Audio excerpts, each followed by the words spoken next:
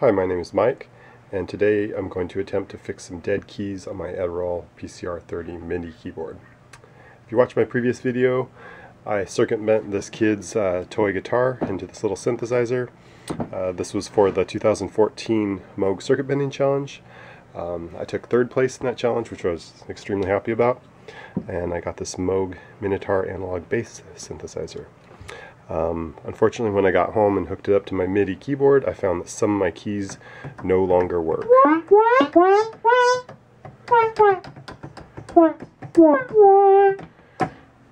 So I'm going to take it apart and see what I could figure out. Okay, I found out you actually only need to take the outer screws out. The inner ones hold the key assembly in. So, and then also, do not actually have to pull the knobs off at all. Pull the lid off. That can just fold back like that. And there we go. Now we got to go in and remove each key.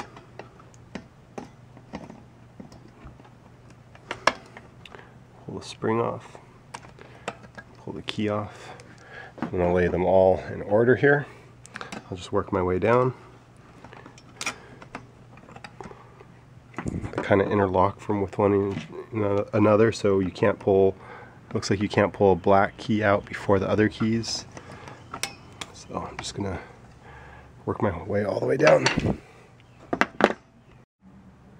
Okay, so I got all the keys removed, and basically how the keys work is that when you push that down,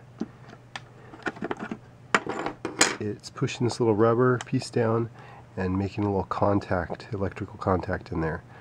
And I believe those little contacts are getting dirty or wearing out. So I'm going to pull off this rubber. I'll start over here. So rubber boot, gently pull out of the holes. There's little holes that hold them down. And basically those are the contacts that we're having problems with. So I'm going to pull that whole strip out. And then another strip to there, and then third strip to there. So I'm going to go ahead and work on that. So that's what it looks like when you pull that first strip out. Those posts are stuck in those holes there, and these little pads touching those little circles is what makes the contact. So just make sure to get them all laid back how they go. So I'm going to lay that one right there, and I'm going to continue pulling these out. Okay, now that I have all the pads out, I'm just going to go through and just with a pencil, I'm going to basically just color in the pads. Since graphite is conductive, hopefully this will just add a layer of conductivity back onto those pads and make them contact a little bit better. So obviously this is kind of tedious, so I'll just continue down. Basically every pad, just filling it in with graphite. Alright, so now that I've went through and filled them all in with the pencil, I'm just going to quickly put in one of the rubber strips and testing them as I go.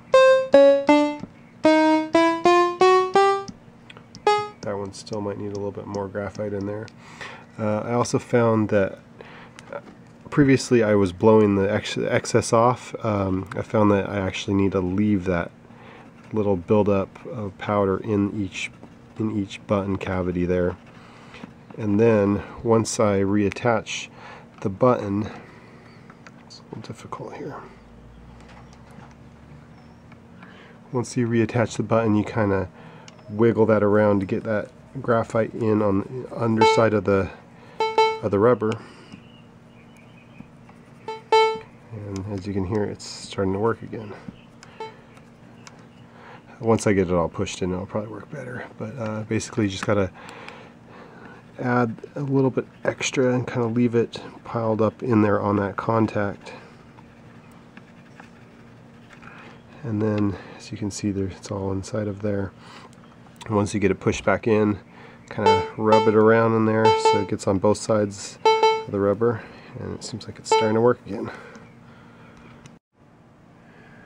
Alright, as I'm going through and using the key to test each one because I found sometimes your finger won't actually make the contact, but if you actually put the key on, it's a little more reliable. So I'm just testing with each key as I'm going and making a mark so I know which ones work.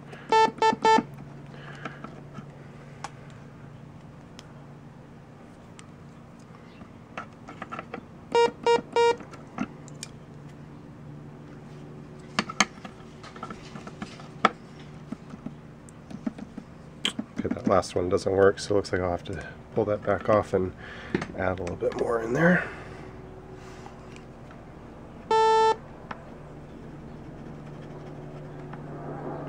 And again, I'm just leaving that excess in there, kind of making just a little pile, just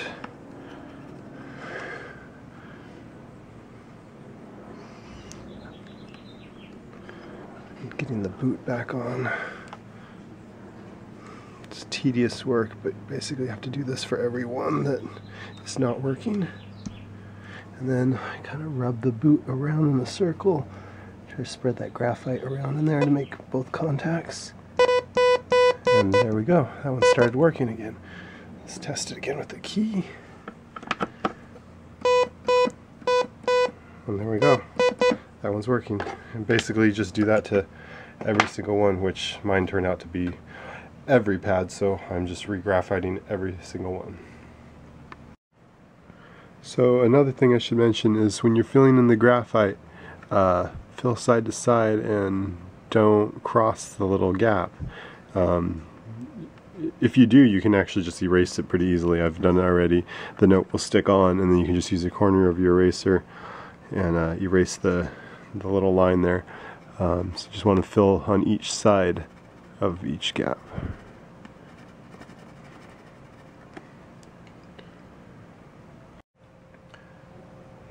Okay, so now I've went through and I've tested to confirm they're all working now, and I'm just going to go ahead and put this keys back on. I still have them in order. Place the front end there, and then I'm going to reattach the springs.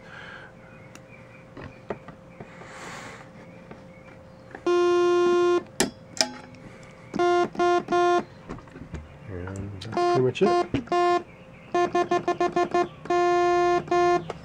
I'll just continue that process down the whole line.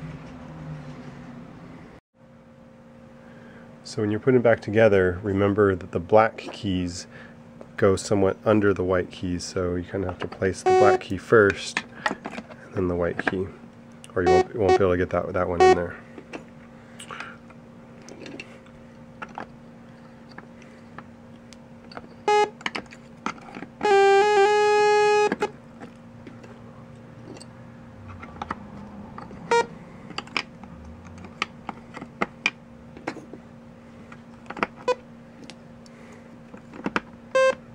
So now that I have all the keys placed, I'll just continue placing all the springs, the silver springs with the white keys, the little copper colored springs with the black keys. Okay, I'm finishing putting the springs up on the last few keys. I found the best technique is to hold it with the needle nose pliers, hook it under the bottom here, push the key down, and there you go.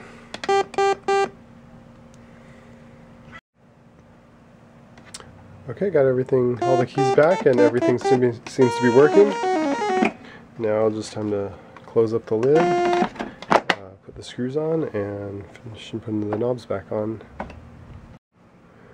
Okay, I got everything buttoned back up and put together and tested, and it seems like every key is working now. I'm pretty happy with it. I'm not really sure how long of a fix this will be, since it is just the graphite from a pencil inside of each one of those little rubber cups, but it seems to be working now, and it was a cheap and simple fix, and these are pretty much the only tools you need to do it: a pencil and a screwdriver. And this was for a Edirol PCR-30 MIDI keyboard, but I believe other keyboards out there use the same type of contacts, and it might work for that also. Okay, thanks for watching.